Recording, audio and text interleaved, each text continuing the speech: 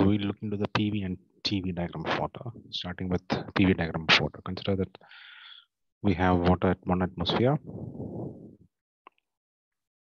and the entire thing is performed in a isobaric process.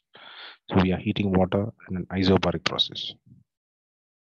That is keeping the pressure at, say, 1 atmosphere. So what happens is, let us have ice at minus 20 degrees Celsius, which let it have a specific volume of somewhere around here. We are going to heat it. We know that ice won't melt like till 0 degrees Celsius in 1 atmosphere. So this is 0 degrees Celsius.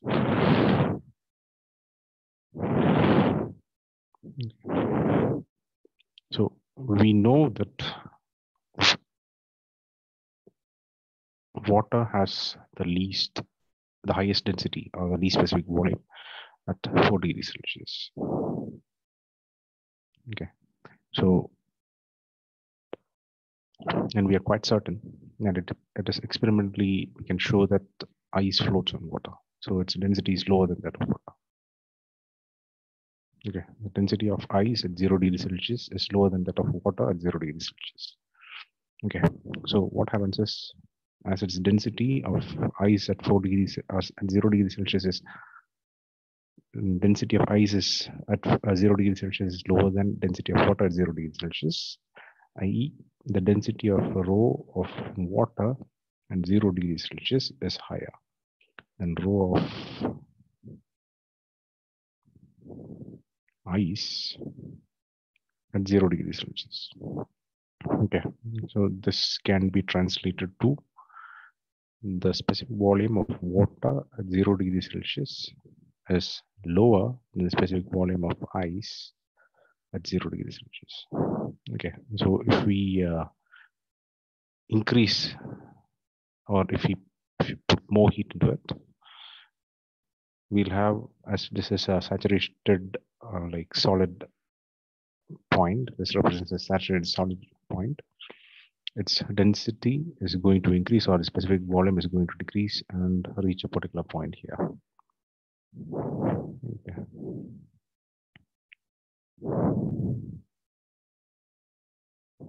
Okay, this seems right. So here, and again, if we put more heat into it, its temperature is going to go up, but its density is going temperature. If we put more heat, or when we are heating it, its density is also going to go up till 4 degrees Celsius. That is, its specific heat is going to go, specific volume is going to go down. Okay, so we reach like this. Suppose this is 4 degrees Celsius, it will reach some other point. Okay, after this, it is like the usual stuff. Putting more heat into it, its density is going to go down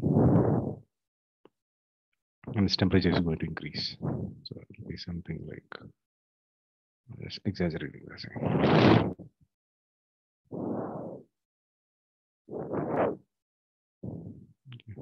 After this, I'll have the saturated.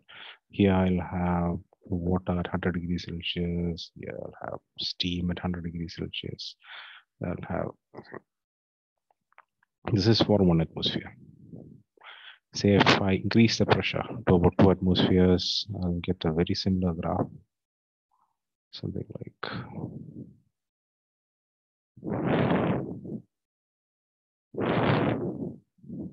okay.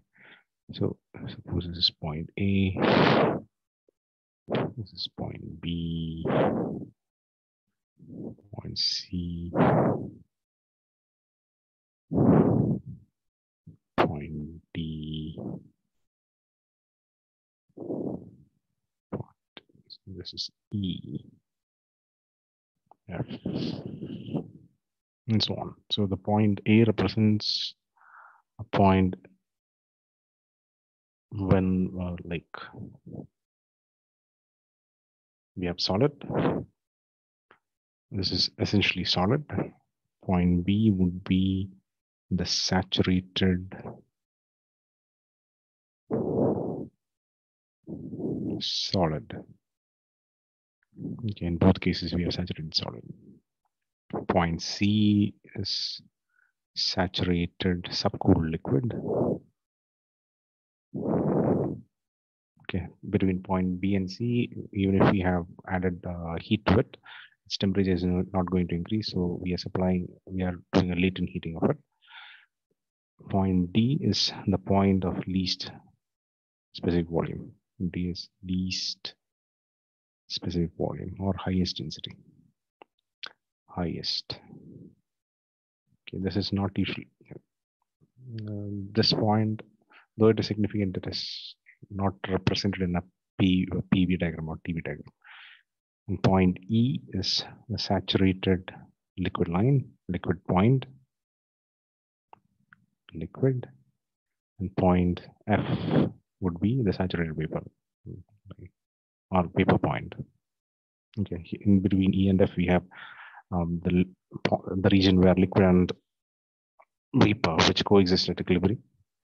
And one thing to keep in mind is that between point E and F, we have two phases that are coexisting at equilibrium. So the degree of freedom, as we have a pure substance, BF is 3 minus 2 is equal to 1. Okay.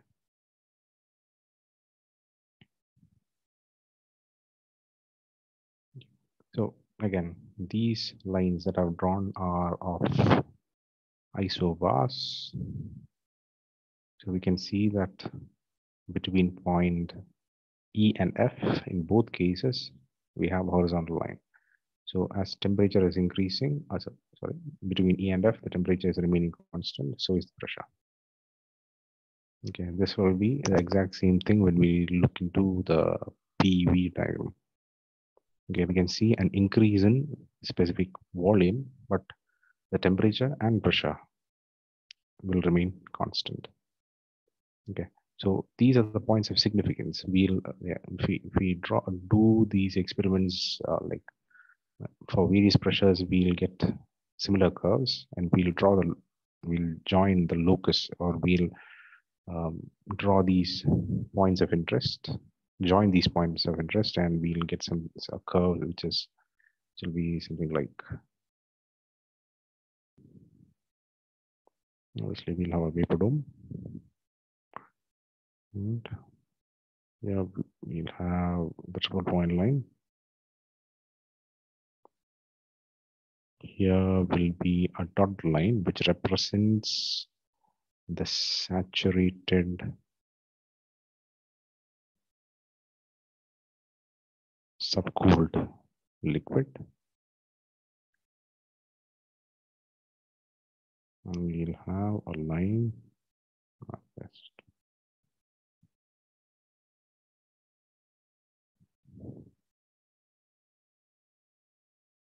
It will be this. It's not a straight line. It will be the saturated solid. Below this, we'll have the sublimation curve. Okay. Between these two lines, we have solid plus vapor. Yeah, we have liquid plus vapor. Okay, so if I just draw an isobar, I'll just see. We'll start at the solid region, go to this curve, which is the saturated solid curve. Its density is going to go up. Its specific volume is going to go down.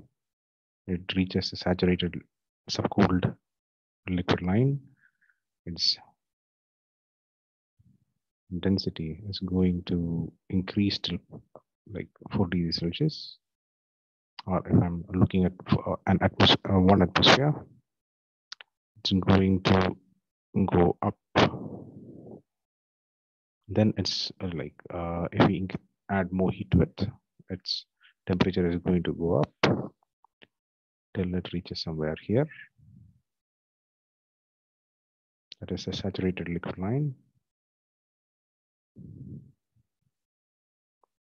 After that, we have the boiling, or the at saturated liquid line, it starts to boil. We have liquid.